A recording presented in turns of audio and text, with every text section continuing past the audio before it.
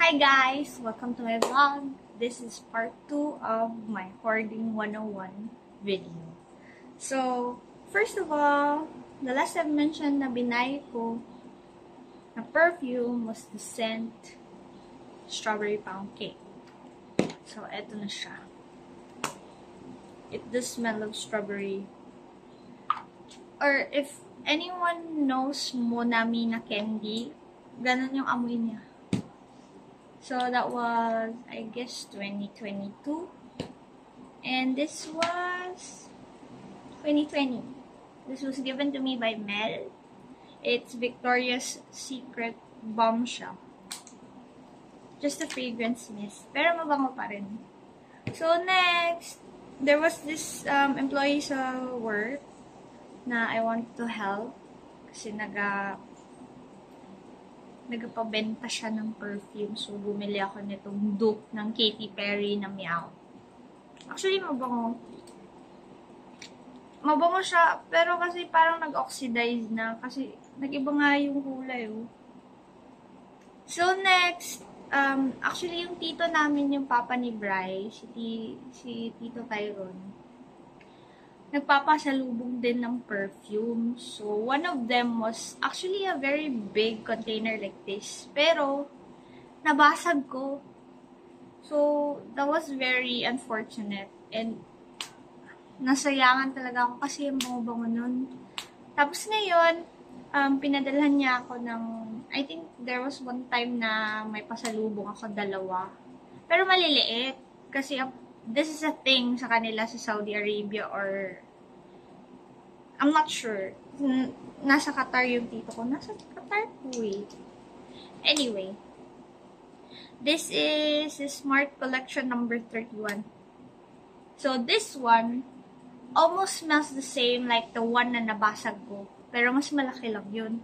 And I really thought na mas expensive din yun. Kasi malalaman mo kapag tumatagal sa damit mo, sa skin mo yung amoy. Tapos ngayon, ito naman, ang pangalan niya, perfume, scent, inspired by Chloe, Love Story. Bigay ito ng pinsan ko kasi mahilig din sa perfume yung pinsan ko eh. Actually, marami din sigurong members yung collection niya.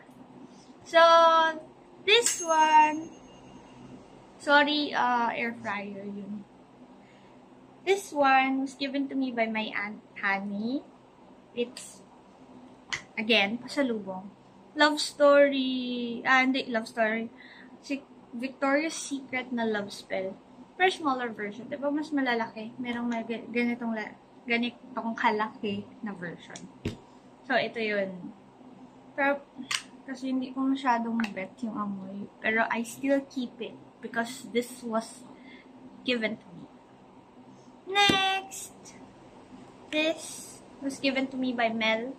By Chot. On my birthday, 27th birthday. So, that was last year. It smells so good. I feel like this is expensive too. So, next one. This one, pasalubong pa rin ng tita ko.